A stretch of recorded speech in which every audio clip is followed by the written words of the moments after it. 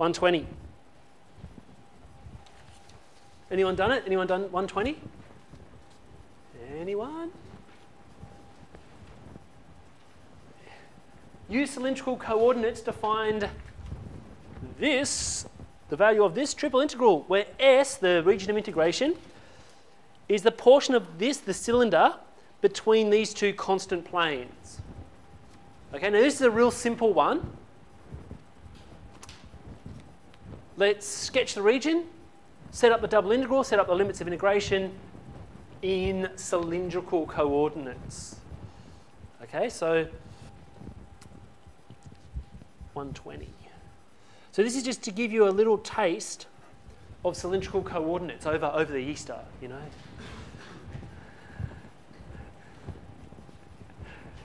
Okay. So our so let I be the following triple integral.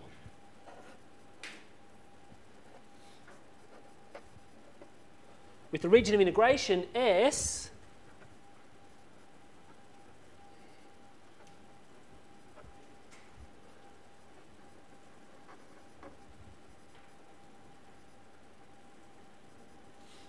now I'm just going to write this with a less than or equal to sign here. It's still the same region.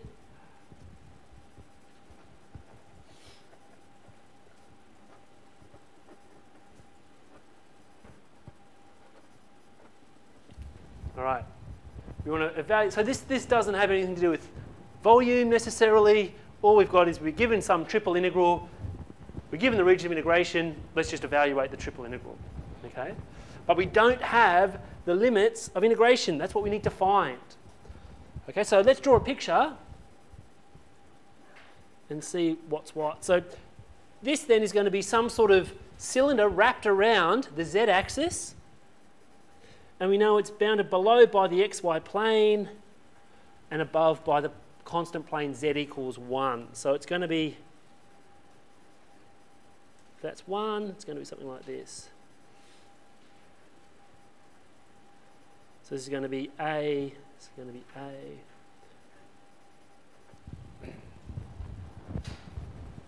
Now, as the name suggests, cylindrical coordinates are helpful for cylindrical shaped regions.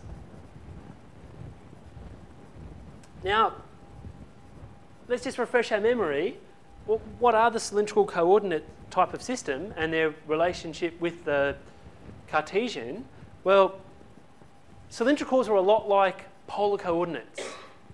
You've got a length, r, an angle, theta, but you've also got another variable, a z variable, that measures height or depth.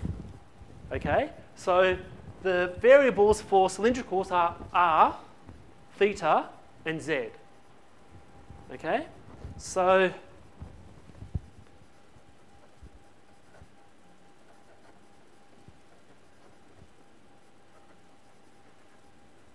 r, theta, and we just add one extra variable, z, to measure height.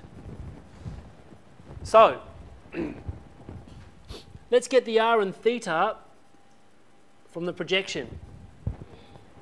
In the xy plane, this is going to be some sort of disk centered at the origin with radius a. So to describe this in polars, the description is going to be what? Well, r's between 0 and a, where a is just some constant. To trace this out, theta is going to be between 0 and 2 pi. And what are the surfaces bounding our z? 0, just constants, 0 and 1.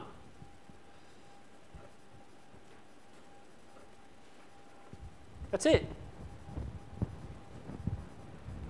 Okay?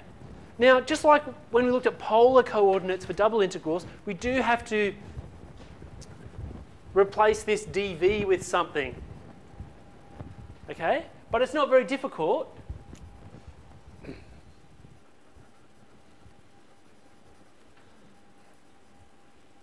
All we replace it with, instead of the dv here, we replace it with r dz dr d theta.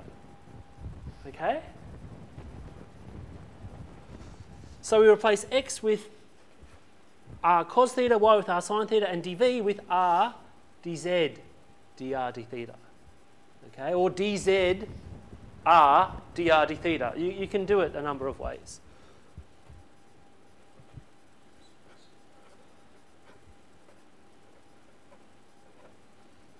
Okay, I'm just going to do it this way. Okay, so the region, what are the regions of integration? Well, let's write those in.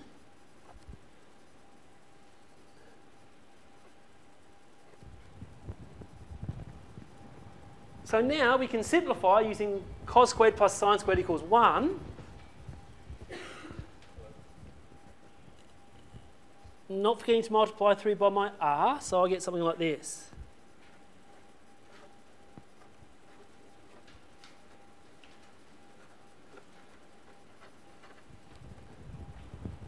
Okay, so I integrate r squared with respect to z, plug in z equals 1 and z equals 0. I'll get, what will I get? I'll get 1. Hang on. No, I'll get r squared. Okay, then integrate r squared with respect to r. It's going to become r cubed on 3. When I plug in a and 0, I'll get down to the following. I'm going to get a cubed on 3. And you can see this has got nothing to do with theta, so all I need to do is multiply by 2 pi.